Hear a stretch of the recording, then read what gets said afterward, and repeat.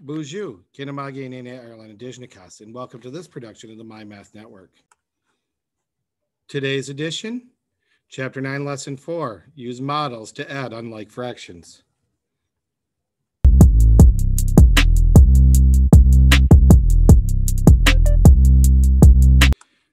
Begin by looking at our previous day's assignment, which was subtracting like denominators and remembering to put in simplest form. So 2 6 becomes 1/3, 4 9ths stays the same, 5 8 stays the same, 3 14ths, 1 7th, 1 4th, 4 5ths and simplest, and sausage at 3 8ths. Today's assignment will look like this. If you have fraction pieces, that's great. Those are ideal to use, but they will present some pictures that you can utilize as well.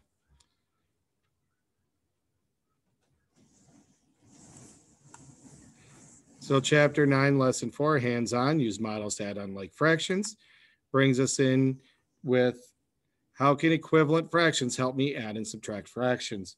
And now today we're going to look at what happens when I didn't have like denominators and how I can use those equivalent fractions to do this. We're going to begin on page 631 in your My Math packet. It is expected that you will fill this in as we go to create that artifact that you can use as you do the assignment or at a later date. When watching the video, if I'm moving a little too fast and you need to finish writing, I usually will say, I'm going to go ahead and clear the screen, and you could use that second to pause the video. You can also rewind and pause the video as necessary during the course of the class. When giving you a practice one, I will usually ask you to pause the video, complete it, and then unpause the video as well. So on 631, it starts with a highlighted word, unlike fractions. Unlike fractions have different denominators. So like 1/2 and 1/3, or 1/2 and 1/4 is pictured here. Before you can add unlike fractions, one or both of the fractions must be renamed so that they have a common denominator. It's where we're going to use the least common multiple in order to find a like fraction. So step 1, and this is in your text, model each fraction for 1/2 plus 1/4. You see right here, and place them side by side. So right now you just have this top row. Now you're going to find fraction tiles that will match the length of the combined tiles. So I need for me from here to here. And line them up below the model. So you can see how they lined up 1/4 and 1/4 and 1/4 to equal up 1/2 and 1/4.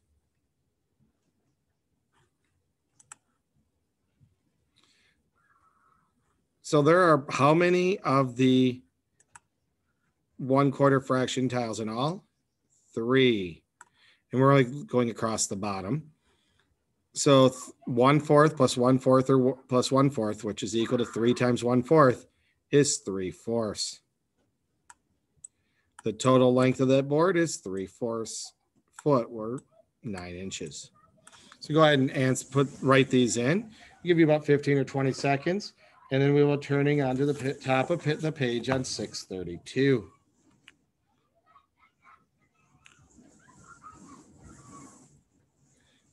All right, I'm going to go ahead and clear the screen.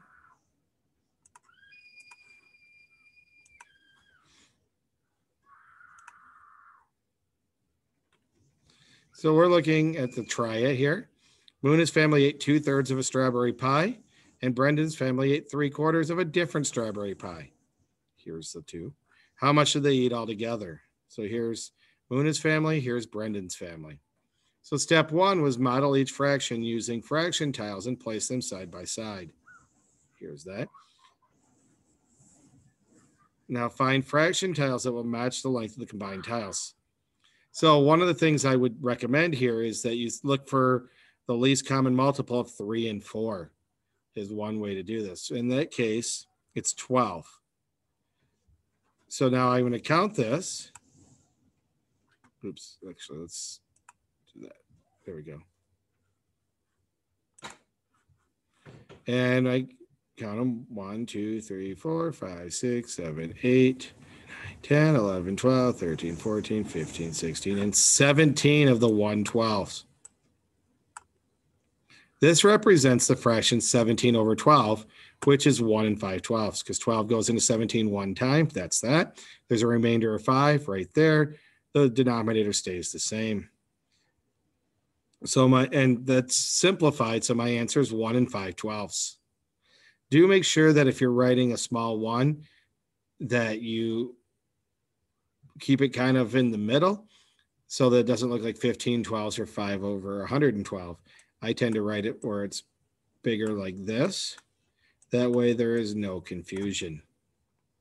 The helpful hint is right here. As a mixed number, that's 17/12 equals 12/12 plus 5/12, which is 1, because that's a 1, and 5/12. Okay, I'm gonna go ahead and make sure that's written in.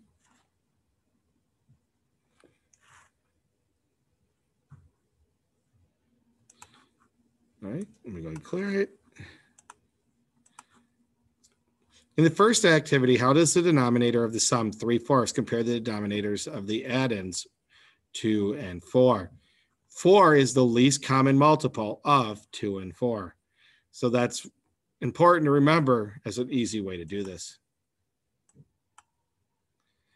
Denominator 12, 3 and 4.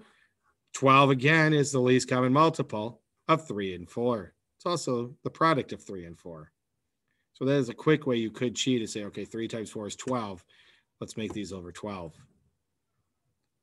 You might sometimes have to simplify if there was a smaller least common multiple. The denominator of the sum of 3 and 4, well, it's going to be 12. Which we then start out, so that's going to be 4/12 plus 3/12, which is 7/12. All right, here's some practice ones. If you have fraction tiles, please use them. Otherwise, you will need to find an equivalent fraction for both of these. I know that this is not ideal, and if you were in the classroom, you would probably have fraction tiles. There should be some online fraction tiles that you could utilize. And if I can find some for those, I will post them in this post. So go ahead and pause the video and unpause to see the product, or the sums actually. Let me pause the video now. Welcome back. So they drew them out for you, 2/3 plus 1/6. And 2 1/6 equal 1/3. So we have 1/6 and 1/6, 1/6 and 1/6, and that other 1/6. Together, it's 5/6. 4 goes into 8. So this one's, here's your 3/8 plus 1/4, which is 2/8.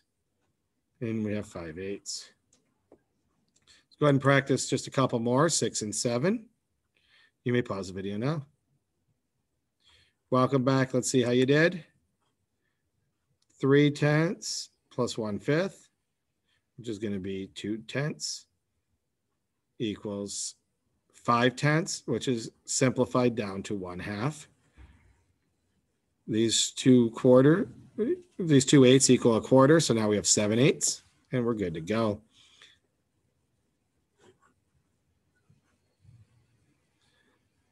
At this point, I'm going to send you into the homework, which is right here. They did draw those for you. If you can draw models, even freehand, that's all right. Like I said, I will try to find a resource for you and post the link to it in this post under the Google Classroom so that you could solve them with that hands-on tool. If you have any questions, please reach out to me at mireland@sagechipschool.net. Hope you have a minute. Minwa Bama P.